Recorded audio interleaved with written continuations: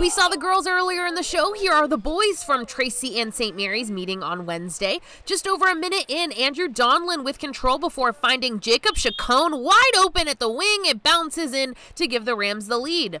But less than a minute later, Anthony Ghana skips it ahead to Enzo Redamoza, and with a spinning backhand, he gets the shot to go. The Rams continue their scoring rampage. Tobias Butel kicks it over to Andrew Donlin. Andrew gets a few strides closer before reaching back and firing. 4-0 St. Mary's after one. The Rams keeper Marco Del Porto using his wide wingspan to save this Tracy shot.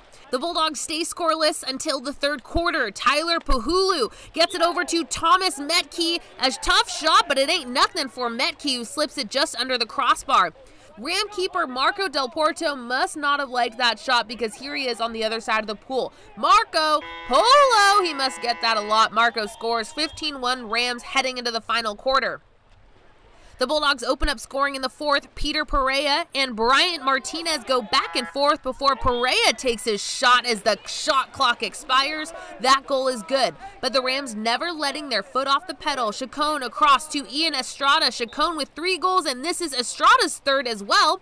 Then to close things out, Estrada with a fantastic assist to Ghana, and Anthony punches it in. A cool goal there. The Rams go to 3-0 in Tri-City League play. Redamoza, Donlin, Chacon, and Estrada all with 3 goals apiece.